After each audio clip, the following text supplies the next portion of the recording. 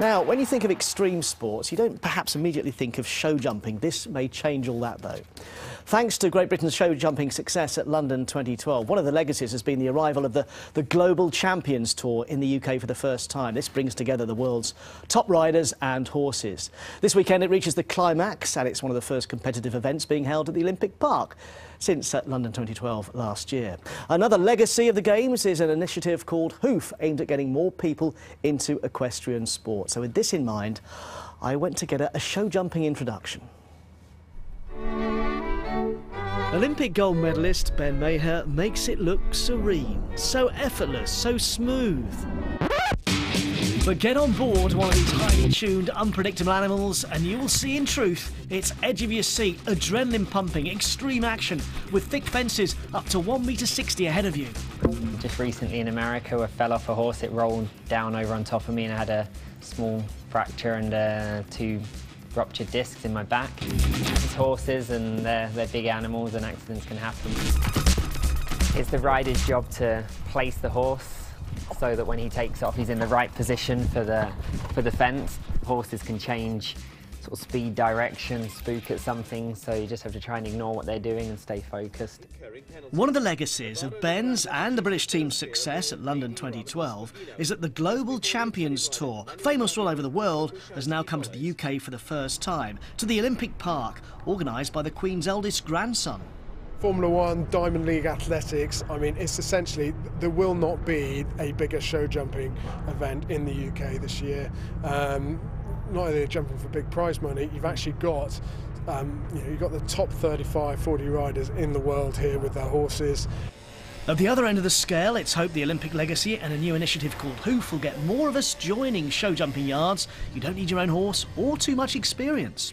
Well, I suppose I look the part, apparently, but that's the easy bit, isn't it? We've got to go in there, Dusty.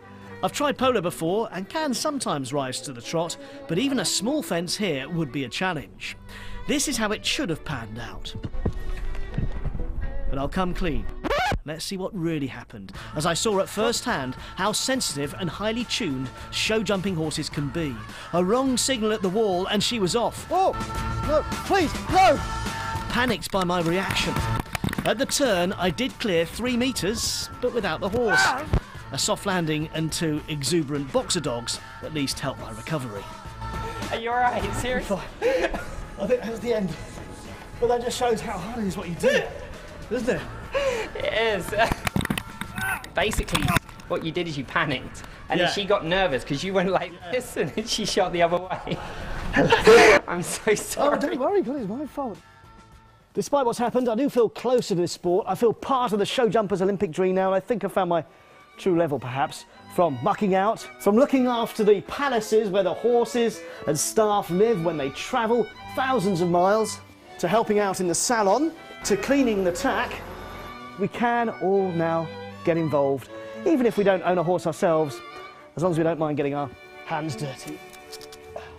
That's true, we can get involved even if our riding skills are limited, as I've shown, and those horses were very different to the polo ones, the polo ponies I've been on before. I certainly learned that. Because the polo ponies are very obedient, aren't they, and they don't get scared. Yeah, they do most like of the work. Did you get back on the horse?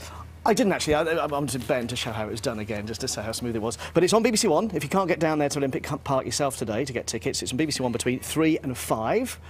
Laughing, Charlie. And also the red button tomorrow. I'm still tickled by the fact that you were, as it was bolting, as it were, you were kind of pleading with it. You said, please. I haven't quite learnt to speak horse properly. No. But actually the worst bit was when I hit the ground and then it went dark and I realised that actually it wasn't anything to do with the fall, it was the boxer dog that was on my face. Just being friendly. And also the Hoof initiative, if you want to get involved via riding approved stables with proper instructors, hoofride.co.uk. Go on, give it a go. Good.